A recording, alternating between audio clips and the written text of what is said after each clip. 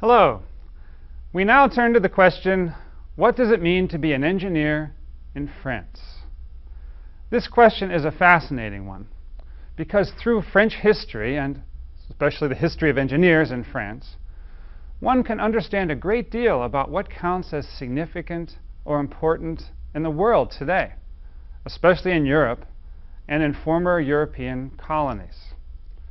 France has been a veritable fountain of interesting ideas. As a first step in understanding the relevance of engineers in France, consider Bastille Day in Paris. On the 14th of July in 1789, commoners stormed the Bastille, which was a royal fortress in Paris, and they wrested power from the king, formally initiating what later became known as the French Revolution. Perhaps you are aware of the enormous military parade that takes place in Paris each year to commemorate the events that led to establishment of the First French Republic. But did you know that each year this parade is led by engineering students?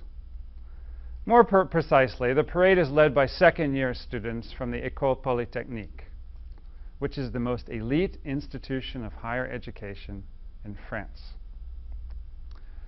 These days, not all of the students are engineers in training, but the bulk of them still are.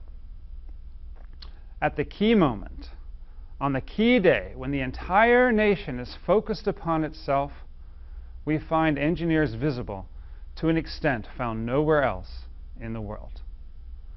Why is this the case? How can we understand it?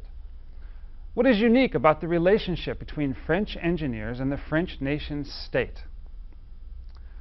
Our guiding questions in engineering cultures modules include, what does it mean to be an engineer in a given country? What counts as engineering knowledge? Where do engineers work and what's involved in that work? Our approach to answering these questions involves first identifying and describing the evolution of key cultural images in the country in question. We examine the challenges and expectations that these images pose to people who get called engineers. And then to follow engineers who have to deal with these challenges and expectations in order to make visible key patterns in their lives and in their practices.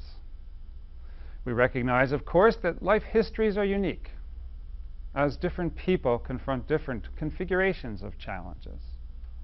Enabling you to identify and understand patterns is designed to help you both develop informed expectations of your own and an ability to sort out exceptional or unique life trajectories in the people that you meet.